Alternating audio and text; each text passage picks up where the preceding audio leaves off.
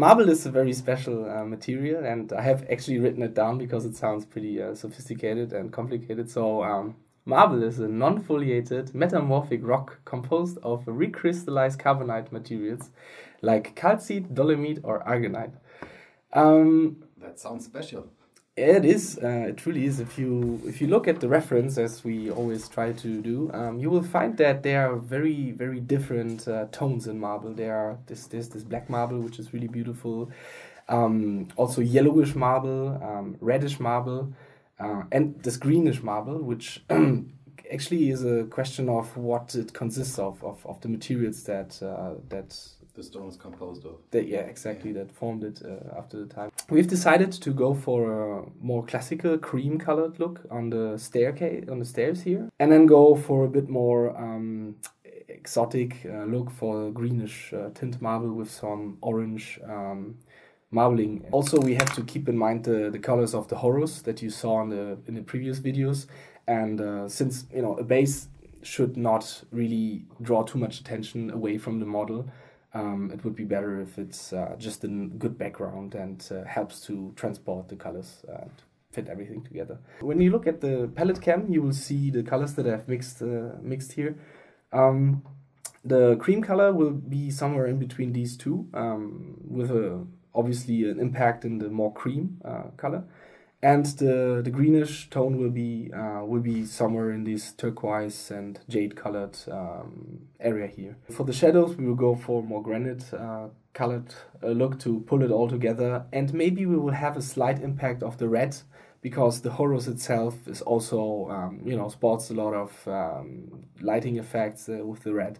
Okay, the first step on this base then will be to put a very smooth first base coat color on it, and I think we will go for the airbrush for now. As you can see, we have put some masking tape on the lower part of the base, which is always a clever thing to do after priming the base black. This way you will save yourself one step of putting black after you painted it, because the paint will come here, so it's quite clever to do this. Another thing that might come as a surprise for some of you is that I always use some satin varnish in my airbrush colors, because when you have already some experience with airbrushing, you might notice that you have a very rough and very matte result, and you can avoid this pretty easily by adding this dusty surface, by adding some satin varnish or gloss varnish to the color. It's up to experimentation, actually, the amount of how much you mix now in, but I always give it some drips like this. Should be good, and mix it inside the cup like this. Okay, that's a new one. All right, so now we take some of you might remember, very important thing, safety first. Yep. Our trusty mask, and we have actually upgraded to big model, so it's very important to have a mask. Airbrushing is really not something to be joking about, so yeah, I will put this on and then we will start.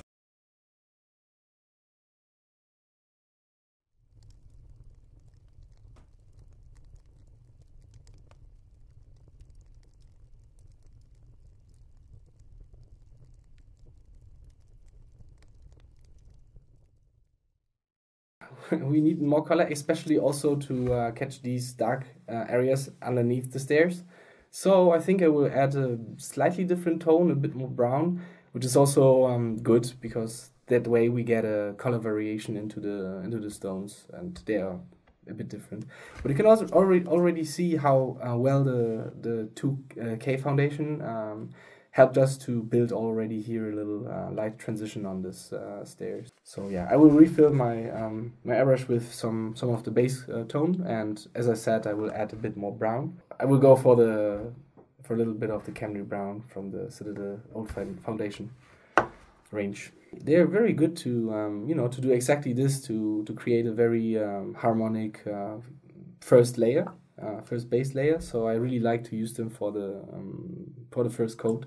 Okay, now just a little bit brown in here.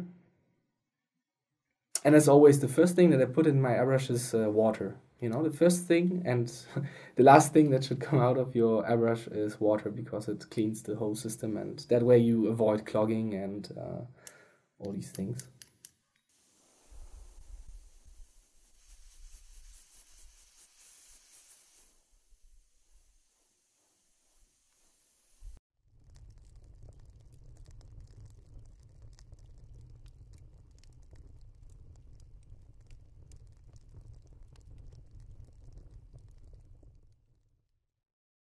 You also see that now I just blow air, so it's in order to speed up the drying process, so it's not hazardous. I can do this without a mask. And also, if you have not noticed yet, the space, it can be actually removed, and that way you can reach these areas better. So we'll continue to do this, and also we will do just the same thing with the greenish tone, and then we'll be back when this is finished.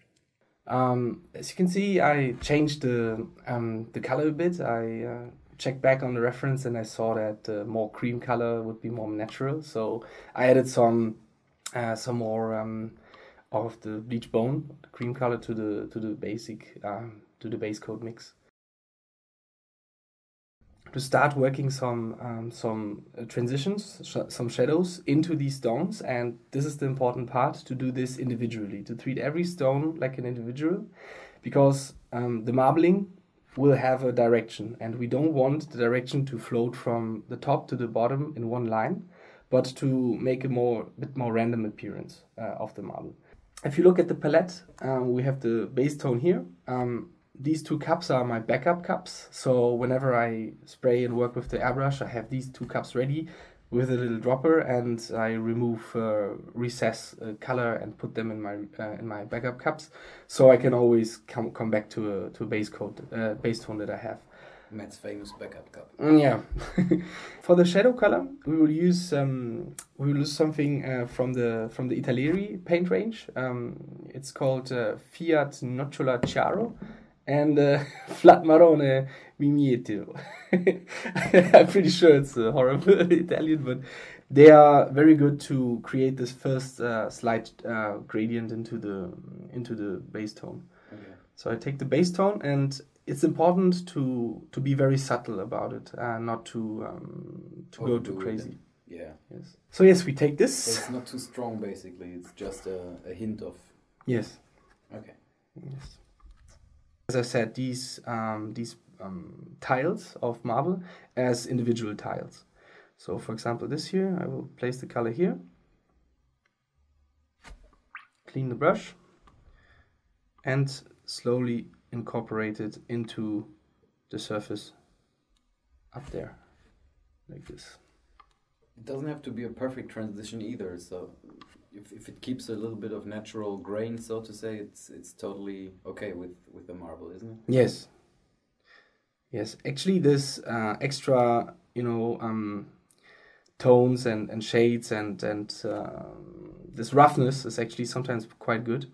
Because marble is a natural material, and therefore it's not 100% perfect.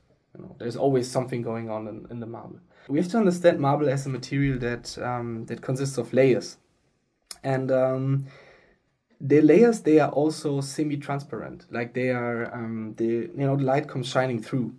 It's a bit like with wax or with skin. Like you can really look into the material.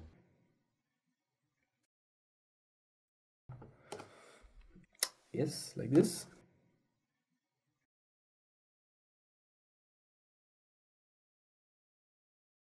It's not a certain direction. As I said, it's not zenithal theory that the light comes from here. Therefore, they all have to be the same. It's more like marking them down and adding some shadow to them from one side. Yeah, you're basically not painting light and shadow at all right now. You're just giving the stone the tone it has to have and the transition it's supposed to have in itself without any lighting effects or anything. Exactly. Oh, thanks. Yeah, Matti himself is quite a good painter, I think, too. He just never uses. He just has to practice. But he knows everything, actually, about it. Yes. Yeah, but a lot of that comes from observation, I guess, right? I mean, if you observe the material. Well, wood is pretty similar, and yeah, I guess part of sculpting is also observing the material and how it's composed. So.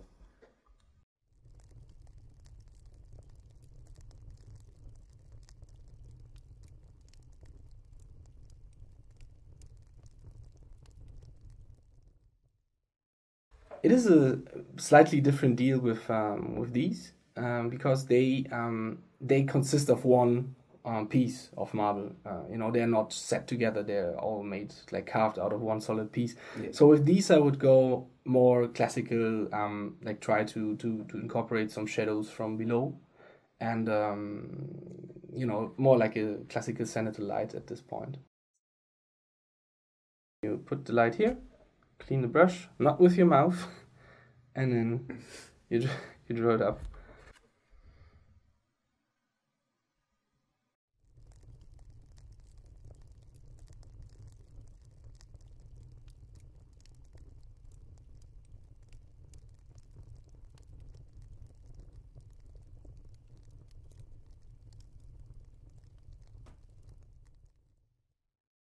Yeah, the handrail, I think I will also go with a bit darker here. You can also see the foundation. Yes, a bit lighter on top. Yeah, made it a bit lighter there. So, yeah, we will do the same. I think a bit less of the sand color. As you can see here on the palette. It would be better to do it a bit more on the lighter side of things. And then put it down here. And then drag it up also the same fashion we did before. Keep in mind this is the first step of trying to, you know, build to break this surface up. After that we will go to a more classical, like the marbling effect, and this will also help to really to break it up even more. Okay, but you see quite well on this slab how it's meant to look. I will continue on all the others and also on the back, and then we'll be back for the next step. Here we are back after painting the structure onto these tiles individually. Also on those columns, you see the light is working really well, or begins to work really well already. The next step will be to lighten some areas up again with some subtle highlight. For this, I will mix some white and some cream color into the basic mix that we used before. Okay. And we will apply it on these columns.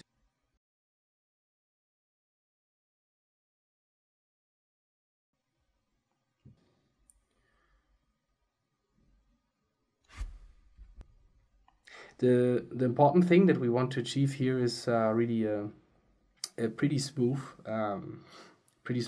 result. That serves as the good starting point for the marbling. Okay, so it's just a very subtle and soft lightning effect you put on there now, and yes. Also to break these surfaces up again with something that happens there, you know. Give them a more stone-like character. Yes.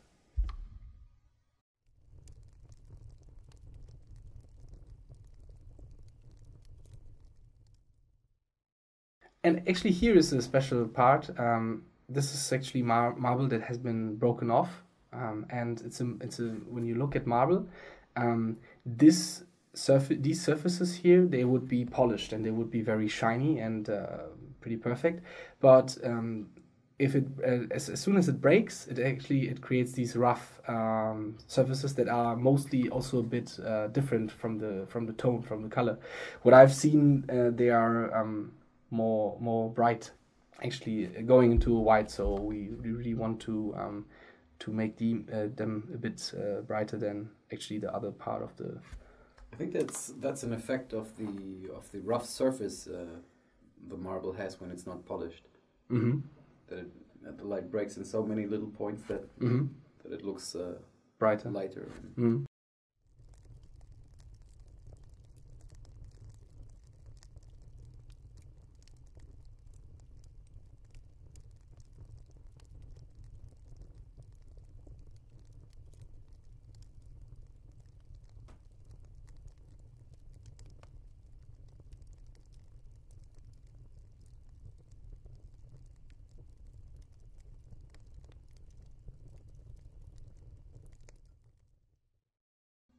And again, the technique with the, when you clean the brush and then drag the color over, it's an important thing that you have to practice also. That you place the color and like here, on this edge maybe. And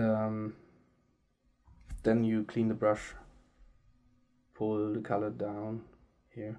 Also, you should not be afraid to go over the shadows in this part here. You won't really cover them up because the brush is loaded with water, and so it's quite diluted. So it will rather create a transition than to cover it really up. In this area here, you see that there's some lettering here, and for this you need to be pretty precise, and it's good to kind of put little spots of light underneath them, because here really the surface is carved, and while we have to be careful at the not to make these appear like cracks, to put a highlight here, because they are not really cracks, they are cracks in a it's a flat surface with a color variation. Here it is a crack actually, and this is why we have to kind of accentuate them accordingly, and the more time we will spend with carefully putting some lights on the right edges of the lettering, the better it will look. So yeah, I think I will continue to put more of these little light edges and these little lights on the whole base, and then we will be back for the next step, the marbling itself. Welcome back. As you see, the light on the columns really looks pretty nice. Also this side, the shadow is more extreme on this side here, but this is exactly what we wanted to do. And for our next trick we will need something which is like this. It's a little sponge that we ripped out of this piece of larger sponge, and like blister foam or something. Blister foam, yeah, perfect for that. Exactly. As you see on the palette, we mix this this area here with some of the base tone from the just from the pot, and then some tone that we want to incorporate into this the surface now for the marbling effect. Okay. And yeah, now we take some of that on the sponge with our we have some pliers here. The thing that we have to do now is a special technique that has no name yet. You have to prepare your brush and put it somewhere near your hand, and then you can always test it here on your hand. That's why I always end up looking like a colored dog, as Ben would put it. So yeah, I will demonstrate it on this lowest stair here. And also it's important to keep the brush somewhere nearby, because we have to be quick with this technique. So now we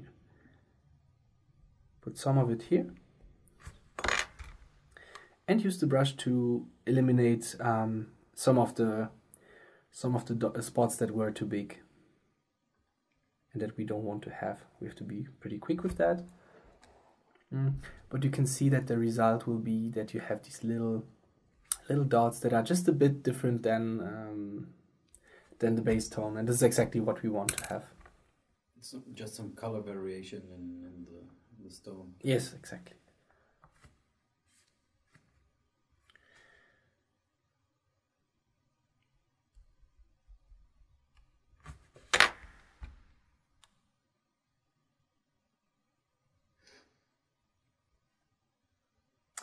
And it is important not to overdo it at this step. Just have something that happens here, actually.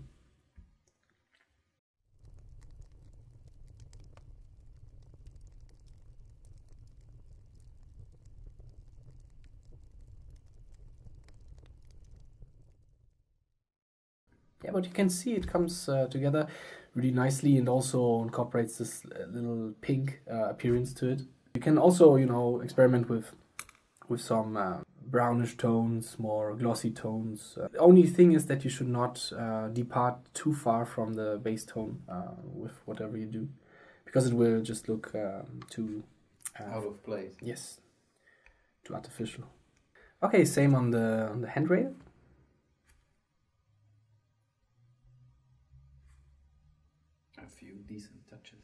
there. Take your super clean, super awesome brush again. Fade it out. Yeah, you can see here. This is the look that we really want to achieve here. Yeah, that looks already like marble. Again, I will continue on this side, and we'll be back for the next step in a second. Now we finally come to the marbling itself, to the lines that everyone knows when thinking about marble. And there is one neat thing or like trick to do when you're not so sure where to put the lines and how it will look. You can use the pencil to mark down the lines before you paint them, actually, which is always very good. To try out the composition and see how the whole thing will look. The only thing that you have to keep in mind is, again, not to make it too regular, but like there will be no lines running from the top to the bottom. Yeah, so it's each tile on its own. Yes. When you make mistakes, you can also easily erase them with the tip. So maybe it would be good to have some lines here also. Yeah, exactly. That's one thing to keep in mind. Is it's similar to wood. If you cut the marble and the vein goes through there, it will show on two sides and not just on one. So you can't paint a completely different pattern on the front side of the stone, and you have to respect what you painted on the other side.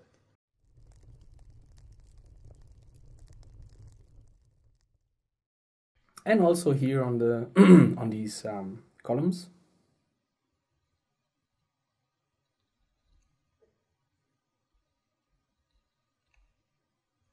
Don't overdo it, just put some. Sometimes only one of these veins is really enough. You don't need hundreds of them.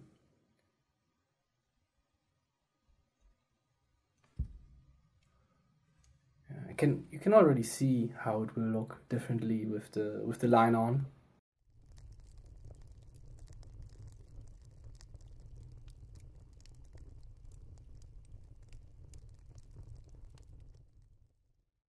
Alright, so I will continue to mark down these lines on the other side also, and then we'll be back.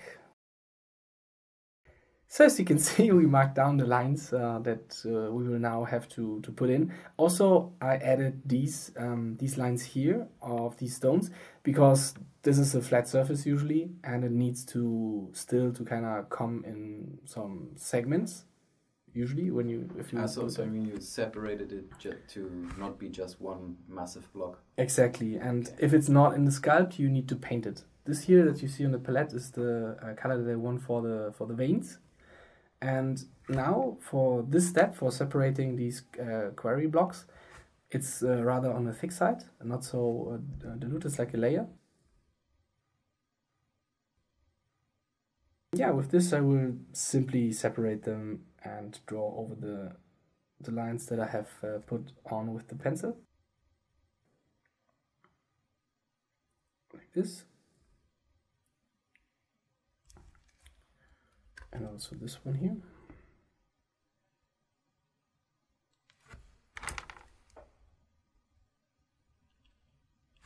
Now we will paint the veins. We do this in 2 steps. The first step will be marking them down with something that is like a glaze. It's not a layer, but it's fairly diluted. You can see it here on the finger, like this. Okay. With this we will create something like area surrounding the vein, and after that we will follow up with a very sharp and pretty dark trace of this vein. So as if this vein would scatter. Yeah, so here.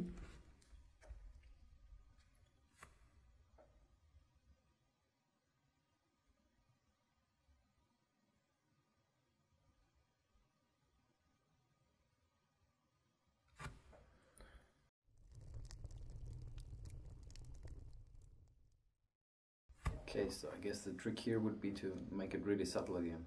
Yes. Okay. It's important.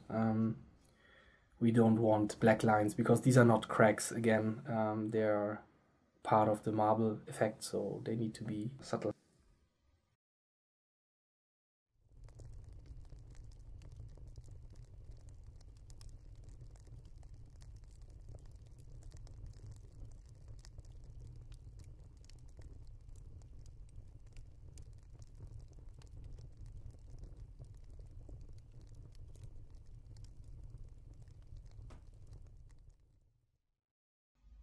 Also, if you take a really up-close look to marble, you'll see that those lines are not like a really dark line. They're composed out of many little small dark dots. So if they fade a little to the sides, it enhances the look of the marble even more. You have to kind of create a kind of mesh of these veins, like a mesh system that folds on top of this. I think we will continue on all these lines here, and then we'll be back for the thicker line. Here we are back. This is the result after some, I don't know, a couple of minutes of painting. You can see that here, especially, the lines start to really come out nicely, and all those subtle little lines that are marked down really help to create a good effect. As you see here on the palette cam, I used some orange, Mars orange from the scale model color, from the scale color range. And now I'm adding some tank brown, and thus have this, pretty dark color. And this step, actually, we have to be very precise, also not to overdo it, and only put this line at some places, not everywhere, because this would not look good. We have to be very precise and try to follow the lines that we have marked down earlier. And when you look carefully, you can see that the pencil is still a bit visible, and we try to cover all that up now with this step.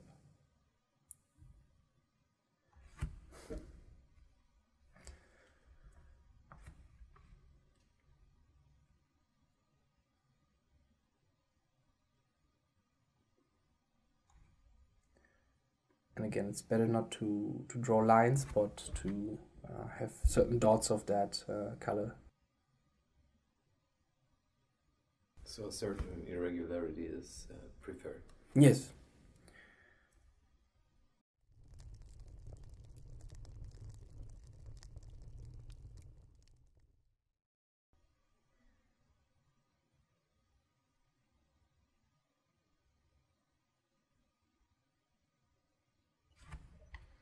And if it's too much, you can erase it also with the gypsy brush that you have, of course, always lying nearby.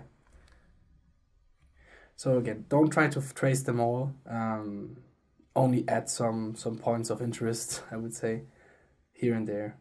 Some, stronger features, but that's it, actually. It's like as if the concentration of that certain material is stronger in certain parts, and there you go darker, and in other areas it's not as dark, and there it turns lighter again. Looks quite natural, I guess. The two things that I would do now would be to correct the edges with the foundation, with the base color that I used, and some white. You see, for example, here, this corner has lost its shine or its plasticity, and you can bring it back when you add some features like that, so it looks more shiny.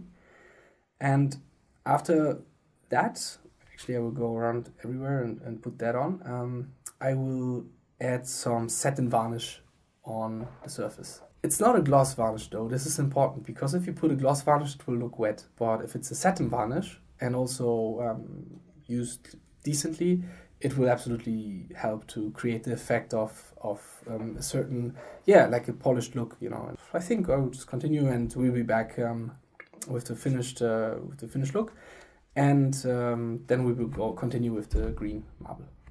Okay.